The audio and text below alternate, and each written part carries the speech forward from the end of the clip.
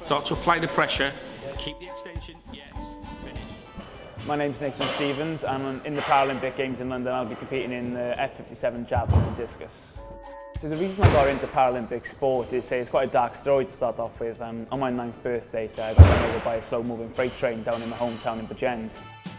When I was fully recovered from my accident, I started playing ice sledge hockey at the age of 10, and it opened a whole new world for me, a whole new experience for me. You know, got me used to my disability, got me used to other people's disabilities, and just opened my eyes to the whole world of Paralympic sports.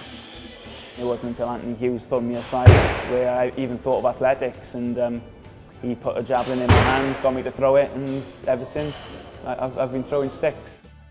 Here in Disabled Sport Wales, we've provided over 1 million opportunities for young people to be involved in sport. Young people like Nathan have been a product of those schemes. It creates for some people a peer group, it creates self-confidence.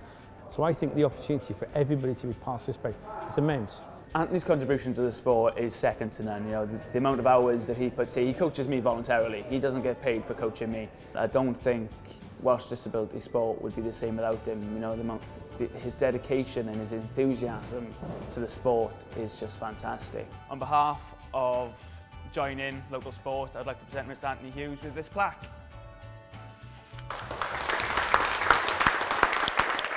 Join In Local Sport are holding an event, an open weekend on the 18th and 19th of August. You know, go along, try it. Hopefully you'll find a sport that you fall in love with like I have and continue to achieve with it.